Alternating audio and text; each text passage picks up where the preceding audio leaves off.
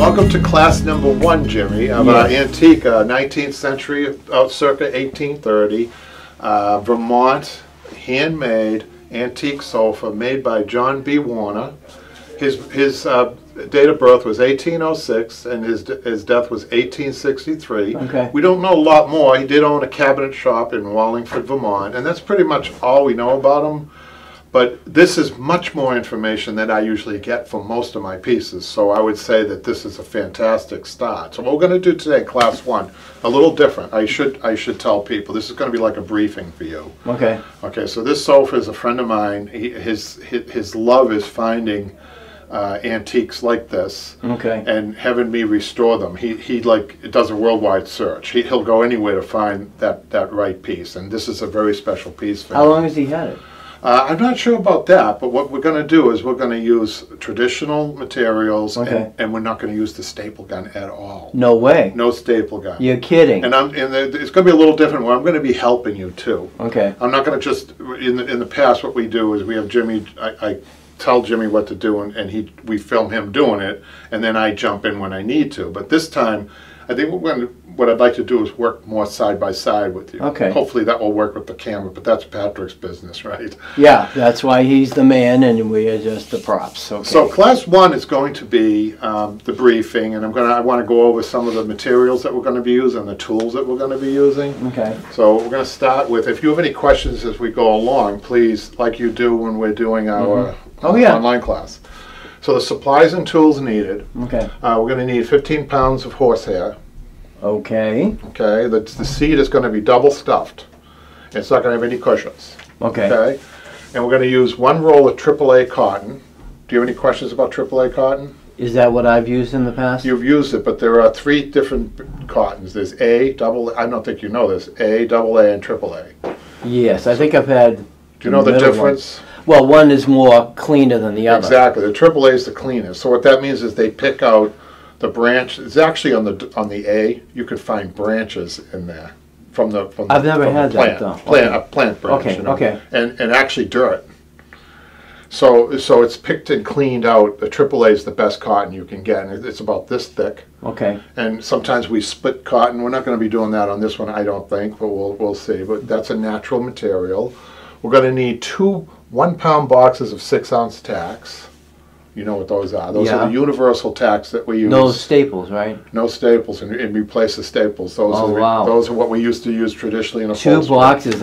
You're going to be using 2 pounds of 6-ounce tacks probably on this job. This is going to be something. And we're going to use 1 box of 12-ounce tacks. That's mainly used for the webbing. Okay. We may not use the whole box because we only put we're going to be using the 6-ounce tacks, I think, at least for now, on the seat webbing. Okay. And then follow up with, in each red area of the seat, a 12-ounce tack, just for firmness, for lasting. Okay. 4 yards of cambric. Okay. And cambric, 12 yards of horsehair fabric. Let me show people that now. Did you guys hear what I just said? Horsehair fabric. Now why, Jimmy, I'll give you a little quiz. Why do you think horsehair fabric only comes about, I think this is 20, we can Wow, measure it. this is it? That's horsehair fabric. It feels like a nylon. Can you hold that for a second? Yeah. I want to see how wide this is. Depends on how big the horse is, seriously, you guys. 27 inches. Okay. Do you have any idea why it's only 27 inches wide? Well, I think you gave it away when you said how with the horse. It was regard to the horse. It's not like a universal sheet of 3 to 4 feet. So 50 pounds of horsehair comes from a different part of the horse. That comes from the body. Right. That's a shaved. That's shaved. But the horse is shaved like sheep. They're shed.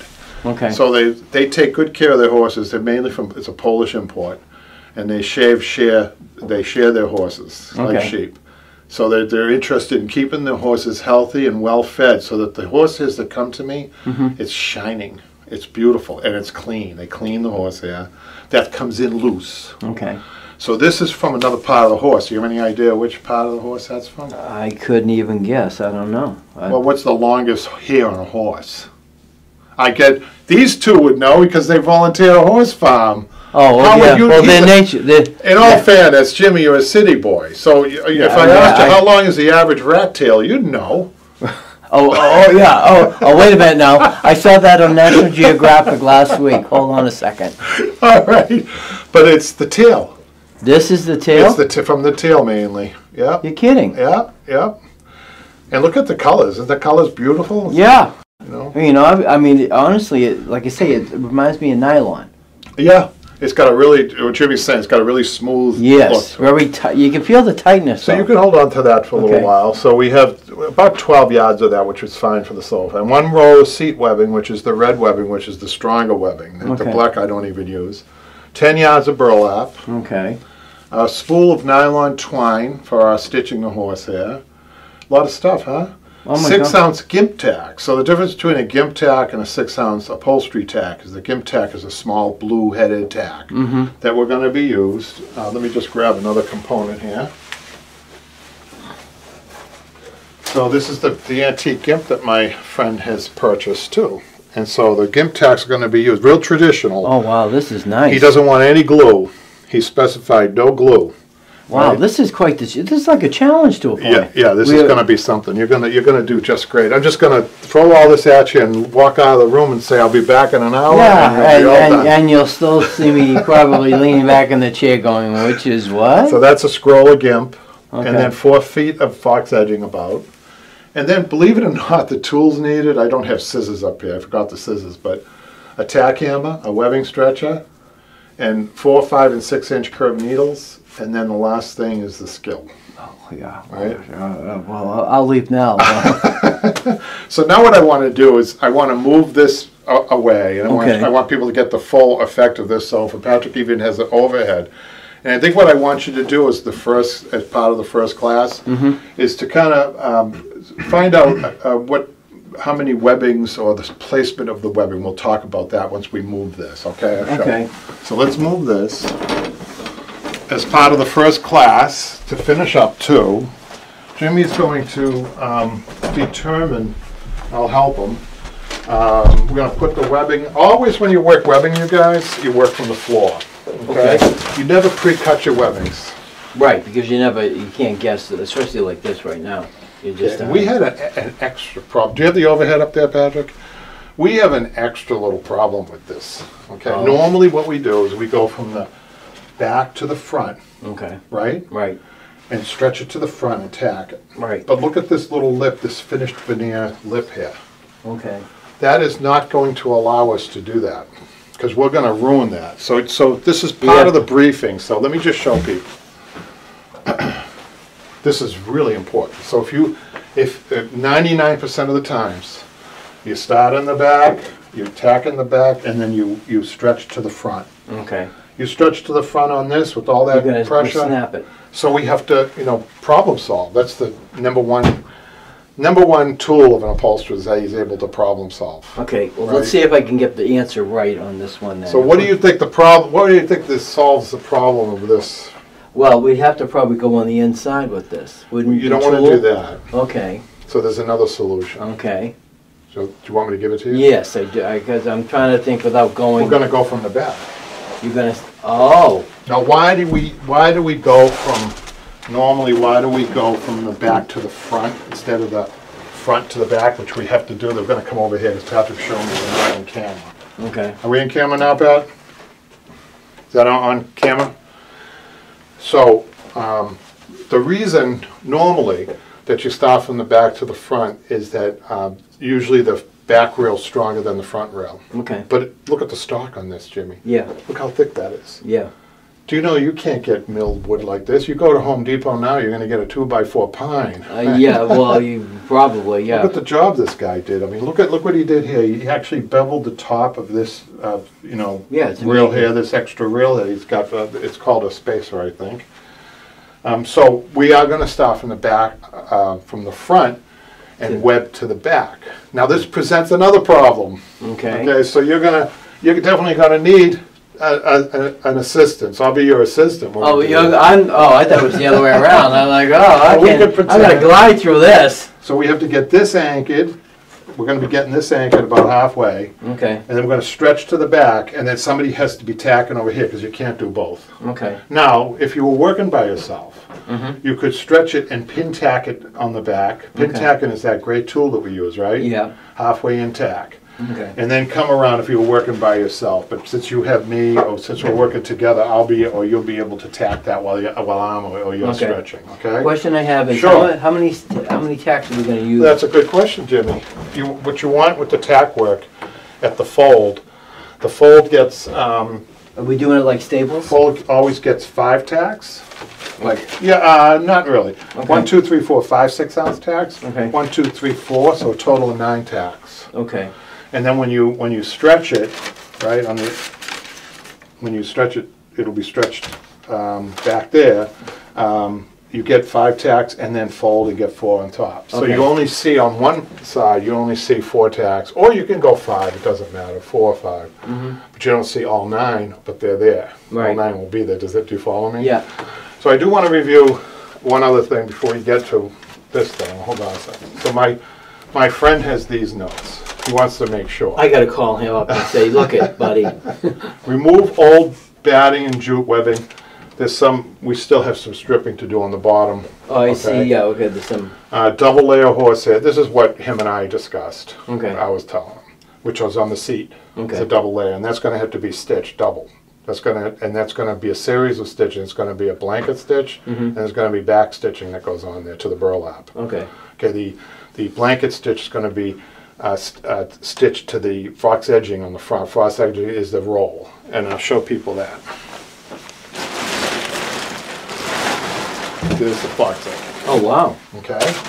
So you need a profile, you guys, and you need to build up.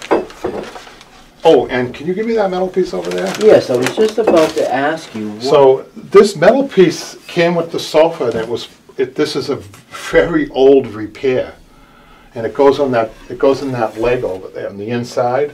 So we're going to replace that. And the thing about old repairs is they're significant to the history of the piece. Okay. So it's like the machine age. So this was built before the machine age. Okay. And then machine age. So blacksmith could have made that. This is still very old. I don't know, Jimmy. I don't know much about metal work, but if a blacksmith made it, it's not machine age. It's. Yeah, I'm guessing. You can look at it. I'm guessing the sofa was built 1830. The leg broke in 1910, and machine age made this, and then repaired the leg with that on the back. That's what I'm guessing. Yeah. But. It's interesting to figure it out, but it was definitely not original. Oh, of course not. Okay. So we got hand stitch. We're going to hand stitch our edge roll in front. We talked about the gimp tacks, and then he has a special note here: no hot glue or Elmer's glue, no glue at all. And we do use glue sometimes to put the gimp on. Hot glue. Yes, which is more of a modern tech. So he's really a purist, which is fine. It's part of the fun, I think. Really. Well, yeah, I mean, if you try to tell people, oh, this is your first project, and you're starting like from the Flintstone age up to... And I will tell you, and my friend is going to be viewing this, I want to keep this. I know that this sounds odd, but I want to keep this. I like the original. I don't want to strip this one. I'm going to strip the bottom. It has to be stripped clean. But these are the original tacks spit by the original upholsterer. And if you can get a close-up of this, people wonder, what's that rust that I see? Jimmy, if you look closely enough, do you see the rust? Oh yeah, I can see some of them right here. That's the saliva of the upholsterer. That's his DNA that's still in the sofa. Okay, so what is this material? What's behind This was here? an old canvas. This horsehair behind here. Okay. So I want to keep this, and I'm going to tell everybody now. I want to keep it. I'm going to cover it. I'm going to cover it with a nice AAA cotton. Okay. But I want to keep it for historical purposes. It's the same reason why I want to keep that metal piece. Okay. Just the historical. And then we could find maybe a label. Hopefully when we turn this up, we could find the man's signature. And we'll take a picture of that. Okay. We'll make sure We'll that definitely gets have on film. another historic... I mean, this is really cool because when you think of it, this man died. He died during the Civil War, the man that made this. He might have gone to war. And he was born around, yeah, that's right, Jim. He might, yeah, I didn't even think of that. Didn't even think of that. I mean, how many people, right. Almost in the Revolutionary War, the Civil War, people gave up their livelihoods. Yeah, it didn't even dawn on me. I was thinking natural death, maybe it was, he died in the war.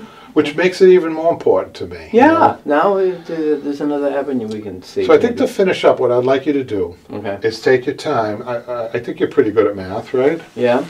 I want you to try to see what you think the spacing will be for the webbing. And I'll give you a little tip on how to do it, right? You have to measure the webbing, which is 3.5 inches wide. Okay. And split it up in two. Don't look at the whole thing. Split it up from here to here and see, and then chalk what you think. How many pieces? And what I want is very generous, Jimmy. I almost want them not right on top of one another, but I want about 1/2 inch spacing. And why do I want that? Okay. Because there's no springs in this. Oh, so this that's is going to get a lot. Yeah, I really want a close 1/2 inch or 3/4 inch distance between the two. Okay. So we'll see how you do it. 1/2 inch. Okay. Now I will. Wow, this is like we do on the online classes. Okay. I will walk away to see, and no pressure. Okay. I will give you another tip though. Can I have the chalk? Yes. So guys, when you're using a chalk, don't use school chalk. By the way, use a preferred upholstery chalk. Okay, I'm looking for a pair of scissors. Right there, Jimmy. Oh. But this chalk is designed to point out. So take your scissors and point it out. So you'll get a finer line, Jimmy, when you go to mark it. So see how you do. All right. No pressure. Okay.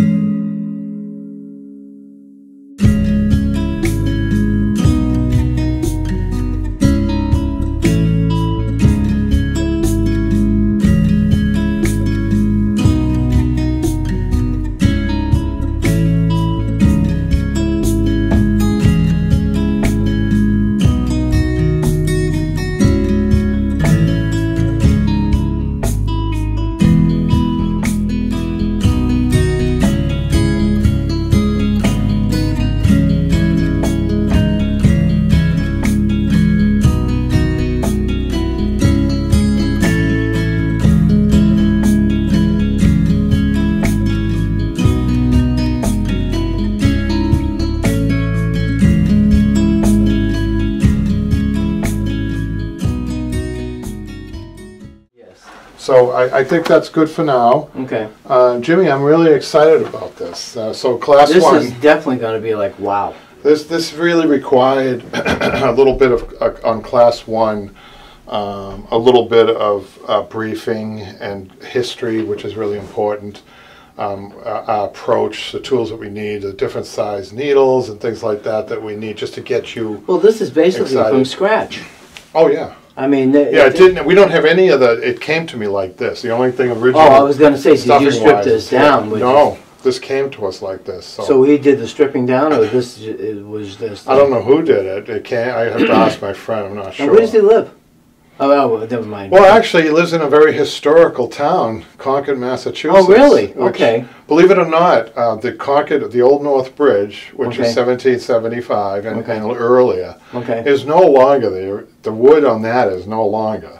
I'm surprised they didn't try to. Well, maybe they keep it in the museum if they have. Well, I don't know what happened to the original wood. It might be in somebody. It might be somebody's door or fence that's now gone. But the point I'm making is this being 1830. Mm-hmm.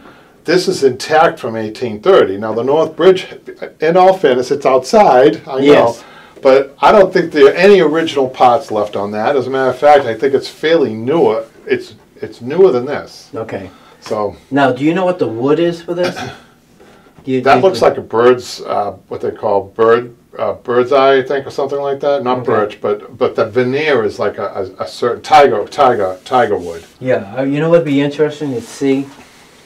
How you would take care of it. But this is mahogany. I think the rest of it's either mahogany or walnut. The reason I don't know is because once the finish is on, it's hard to see the graining, and once the veneer is on. So if you're asking what the wood is underneath, we could probably get one of those apps, and the apps actually identify the wood. Oh, okay. So that well, I'm just wondering about the care of it too. I mean, this is something you wouldn't say, "Oh, I'm going to sand it down. I'm going to." No. It's in really remarkable shape. For 100 years old, absolutely. More than that, 1830. So it's almost 200 years old. Yeah. It'll be 200 years old in 7 years. This is usually, I hate to say it, already used in a fireplace. Jimmy, I think that's going to finish it for class one. And next time we're going to get in earnest in class two. We're going to do the webbing, hopefully finish the webbing in class two. Right. I don't know if we're going to get to the burlap, but maybe we can move along with it. Yep. So you should be excited. I am excited. This is totally something new for me. It's an honor. This is. I mean, this is definitely something that if you know, your first day of upholstery school and you were saying, well, what do you mean? I was oh my God, I think people would be leaving the door. But I'm impressed because I like this type of stuff. So we could count on you for class. Oh, absolutely. Too. Yeah, dinner too, right? Yeah. All right, Joey. Thanks a lot. No problem, Kevin. Okay, Thank you. Take it easy.